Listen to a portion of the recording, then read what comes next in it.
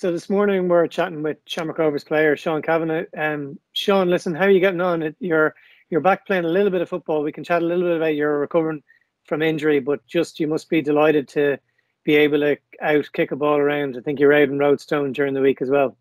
Yeah, it's great to be back really, I suppose, because obviously it's been a sort of long few weeks and months without it. Even when you were injured, it was tough not seeing the lads, and that's what you miss a bit of crack that you have with the lads, and obviously you miss your football and you miss your daily routine as well. So that was sort of taken away from us. But yeah, last week, well, Monday just gone, we were back in, so everyone was delighted to be back in and seeing each other. And just can you talk us through the injury? Was that something you picked up in the FAI Cup final? I think you needed surgery after it. Yeah, I actually think I picked it up the week before in the Cork game at home, and I didn't train at all the week leading up to the final. I had to get a couple of injections. I got one on the Thursday, and then on the Sunday when we got to the Aviva, I got an injection just to try and get me through it, and I think it lasted 65 minutes, and then obviously it was a great day. And then a couple of weeks after the final, I went to see a specialist, and he said, yeah, the cartilage had come off the bone in my knee, and I needed some surgery. And how difficult was it I'm sure there's a lot of stuff you need to go through to get yourself back up and going again. Was it more difficult during lockdown to do that? As in rehab wise, or yeah, rehab wise, yeah. It was difficult. Obviously, the physio Tony Mack, I was in contact with him quite a lot. He was sending me stuff through to do in the house, but yeah, it's tough. It's a lot harder, obviously, because if you're in with him and in the physio room, he can talk you through it and tell you exactly what you're doing. Whereas I know I was Skype calling the doc, and I was a lot of the stuff I was doing was through Skype calls. But yeah, it's tough. It's harder on your own. Just to know if you're actually doing it right is the hardest thing. And the thing is, I don't know whether it meant you knew you weren't going to be playing. There was no games. I don't know whether it made it easier to be injured now, and actually when you get back up and running, the football should be hopefully back and be able to play, or just trying to deal with that when everything else was happening. I don't know whether it was easier that way. Yeah, it probably was a little bit for me, to be honest. I've obviously been out a couple of months now, and I think I've only missed 5 league games, which by now I would have missed a lot more. So I know it's probably not a great thing to say, but for me, the last couple of months have been probably good for me, but not as good for the other lads. But look, it's one of them things. Nobody wants this to happen, and I was the same, but I was just fortunate it happened when I was injured. And talk us through the process of Monday morning. Probably people saw the videos of the groups training in pods of 5, and masks been worn and hand sanitizer. So you're probably traveling over to Roadstone in your gear, and then it's getting temperature test and that type of thing. What's the process? Yeah, well, on Monday we got tested as well. So we went in, just travel over in your training kit. We had boots in hand, ready to go, I suppose. But you go in, get tested, come out of the testing, and then you go up towards the pitch, ready to go really. And then the physio Tony Mack will test their temperature. He'll note that all down, and then we have to weigh in, hand sanitize everything we do. You get a mask while you're walking up to the pitch, and then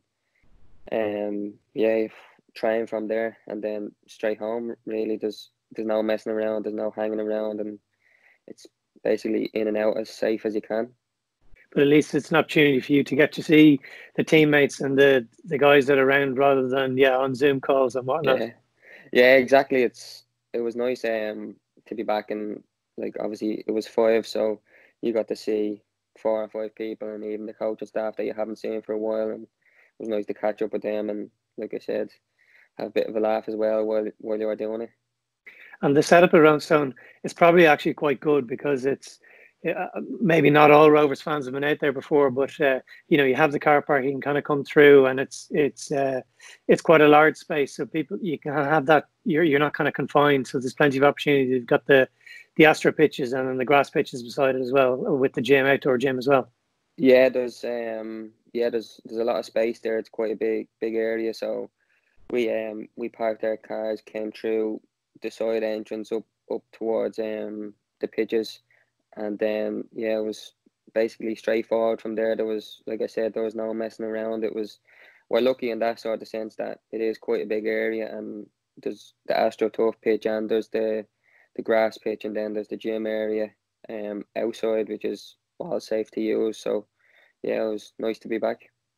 And you got a chance to kick a ball around as well, which is probably something you've really been dying to do, because you probably haven't had that opportunity only over the last couple of weeks.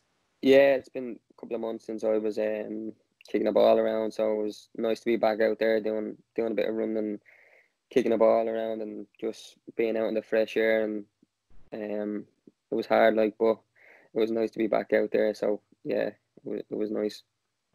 Well, I'm jealous of you. You're living in Ringsend, so you can see the sea. It was outside of my 2-kilometre zone initially and whatever, but were you out doing kind of walks down Sandymount Strand and the park a little bit over that time?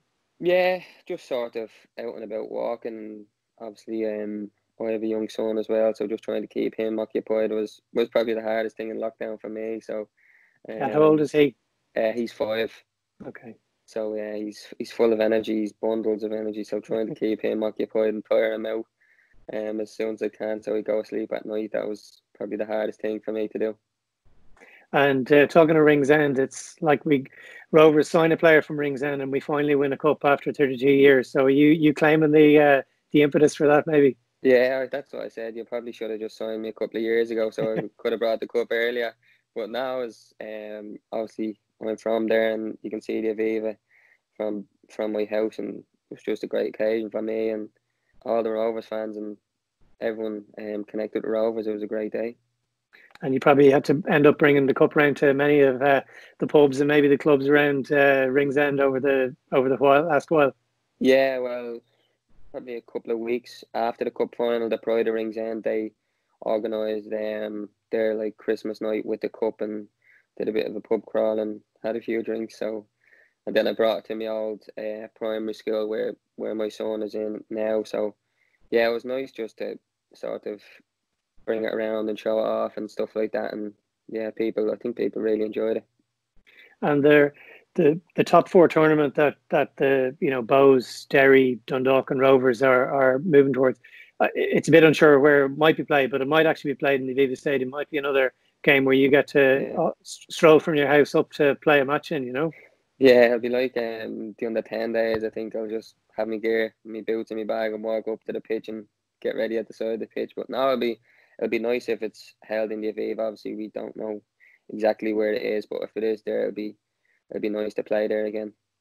And just finally, in terms of your timeline for getting back to games, if games are happening in towards the end of July, I presume you're hoping you'll be able to go straight in.